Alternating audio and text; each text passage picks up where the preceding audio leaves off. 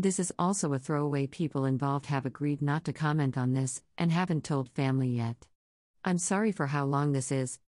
People in this story: me, my husband, my hubby's best friend we will call A, his wife which we will call C, other women we will call S. So recently A's wife C had made friends with S from work. They both work in a hospital. S was new and had no friends. She had recently moved to CA from OK after somewhat S called scary times happened to her at her last job. I haven't met her, but my hubby has said that quite a few times a week him and his partner would have to go to the hospital to get a statement from someone, and S had started to flirt with him after a few short weeks. To my husband at the time, he just took this as innocent flirting and always laughed it off.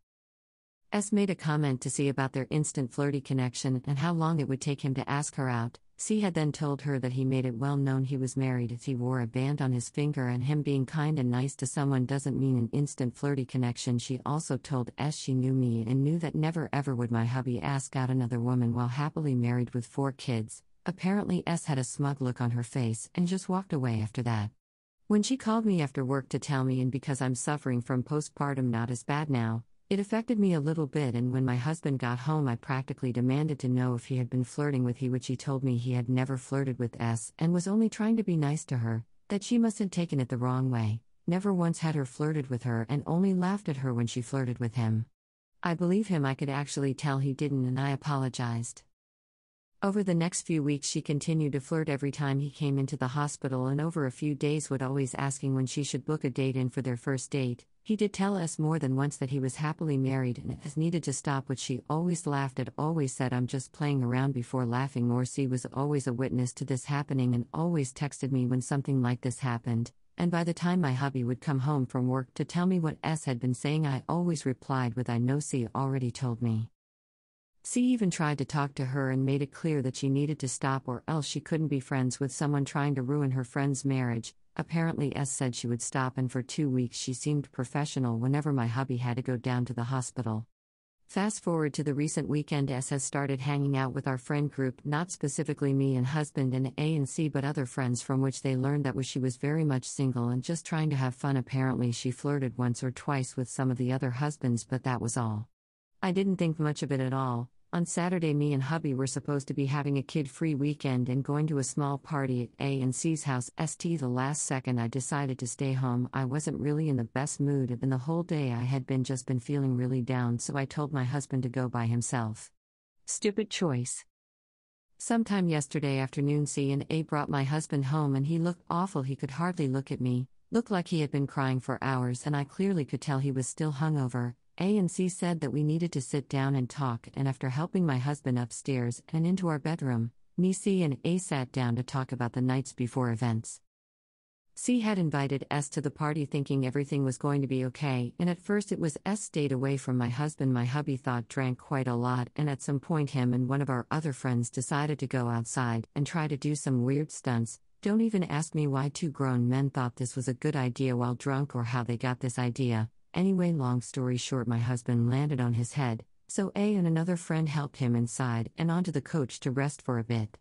He had fallen to sleep, and an hour later he was back up while everyone was outside. S was inside in the kitchen when my husband walked past. Now, from what he told me later in his very drunken stage, say S's hair and thought it was me. S's hair, which is a little lighter and same length as mine. He thought I had changed my mind and came to the party and didn't bother to stop and think. He went over to S to cuddle her from behind for a second. S was shocked, but when my hubby said I love you all drunkenly, she decided to peruse her feelings for him. She turned around and practically made out with him after a couple minutes before asking which room they were staying in. S pretty much dragged him to the bedroom. When C had come back into her house, she noticed my hubby had moved from the couch and freaked, but she called out to A, who then raced into the house to start looking for my husband, before they hear a flirtatious giggle down the hallway, and went to find out where they found my hubby unzipping S's dress. When S found them standing in the doorway to the guest room, for which she smirked at them and told them to get lost, A had to practically drag my hubby out of the room, while C told S to leave her home.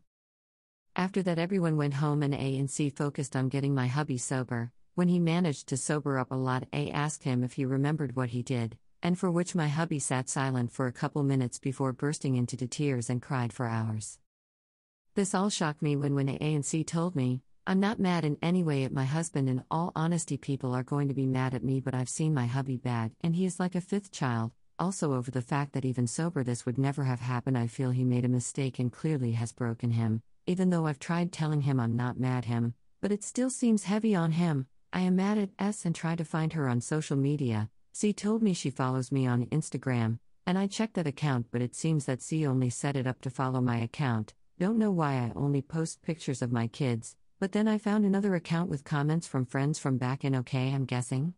But I also found her boyfriend, but then I remembered she said she was single. All these photos of S and her boyfriend are very recent, so why would she hide being in a relationship? I want to tell him what she did, but don't know how to start. New story. My husband asked out another girl on a date. This is a long story and I am very nervous to post this, so sorry if it drones on a lot. Met this guy and he's great.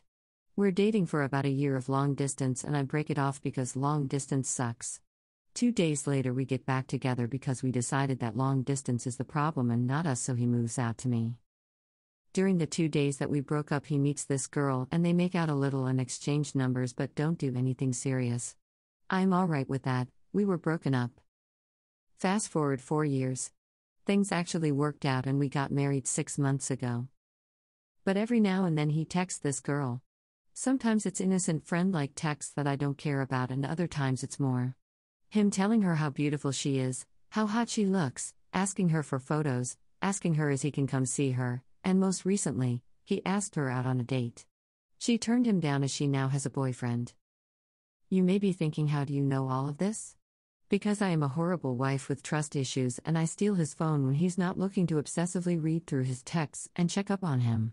For the record, I know this is shitty and horrible and I shouldn't read through his texts because I'm going to find something that I don't want to see, but I am almost addicted and don't know what to do. We fought about this before. When I saw that he was texting her all the time and she was writing him love letters in the mail. When she showed up to his work, when we lived in a different state. When she was sending him very sexually explicit messages but he deferred her. It always ends the same. I am a horrible partner for sneaking around and reading through his phone, which I am, and he is just sad and wants friends. They're just friends. I promise to stop reading through his phone and he promises nothing because in his mind he has done nothing wrong. I keep going through his phone and he just starts deleting messages between them. Now the thing is, he isn't physically cheating on me with her. She lives 4 hours away and there is never time to drive over there and back.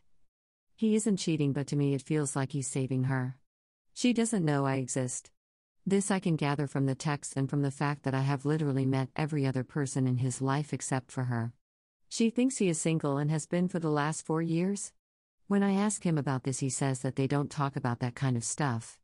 I'm unsure if given the chance he would actually cheat. I am looking for advice. I see a couple options in front of me and none of them look good. Confront him. Which will end up like every other time and start the repetitive process all over again. Forget it. He isn't actually cheating, so I could move on and not worry about it. But honestly, keep secretly stressing about it and checking his phone. Get crazy. Go complete crazy wife status and do something stupid like messaging her on Facebook or changing her number in his phone to a free app phone number and pretending to be her. Let's be honest. I can't do this and it would blow up in my face 100%. Ultimatum. I hate ultimatums, and if I make him choose between us, he will choose her out of spite. I know him this much. File for divorce. I love this guy. He's perfect for me in every way except for this shit. I don't want to get divorced and believe in working through problems. I feel stuck. And helpless. And I can't talk to any of my friends about this out of fear of judgment, so here I am, Reddit. Begging for help.